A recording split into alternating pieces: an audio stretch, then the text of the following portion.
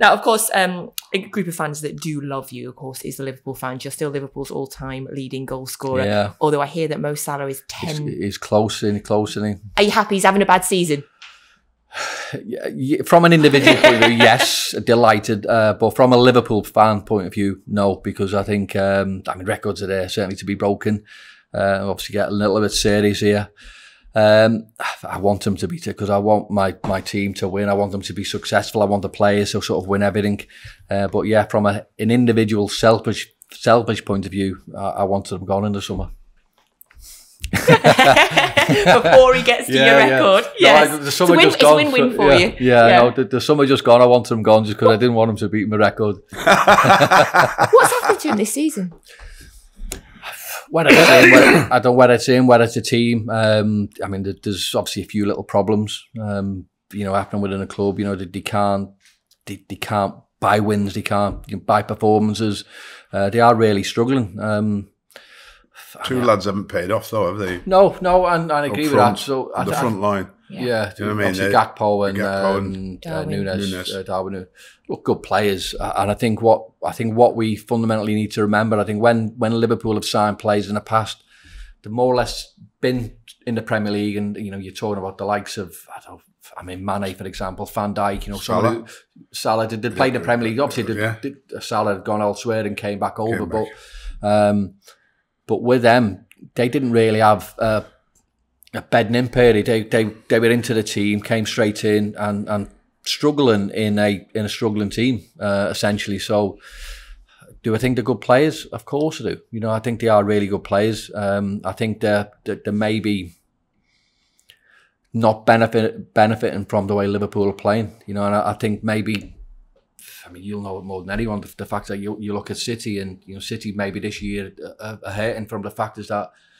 they've maybe give it so much for the last couple of years. Mentally, that could be a problem. I think fitness-wise, and you'll know, Sam, I think players can't play 4 or 5 games a week. I would guarantee that could be the case. But from a mental side of it, it's tough. And I think probably players at Man City, players at Liverpool, I think struggling mentally from what they've achieved for the last couple of years. And I think that maybe have a little bit of a. Well, they've all kept going for 4 competitions, haven't they? Yeah. Both Liverpool and Manchester City for some. Probably only Manchester City had the strength and depth of squad to actually do that.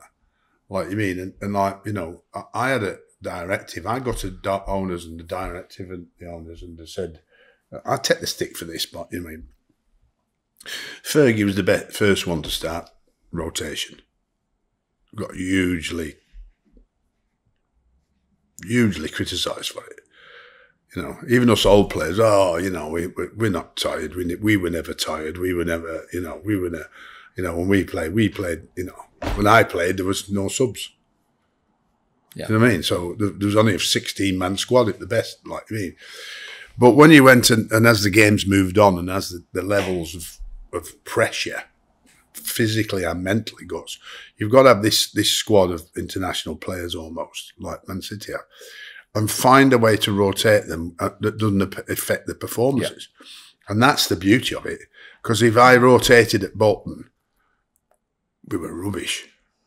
If I made 5 or 6 changes at Bolton, then lads that came in, we'd be nowhere near the level we could be. But when you get the players used to it, and they had to get ready, and Manchester United had to get ready, Fergie.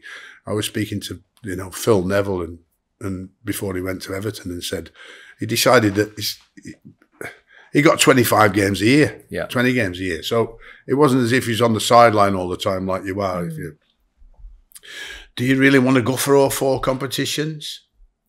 What's the consequences of when it all comes up and the pressure that you're in another semi-final, then a final, another semi-final, then a final?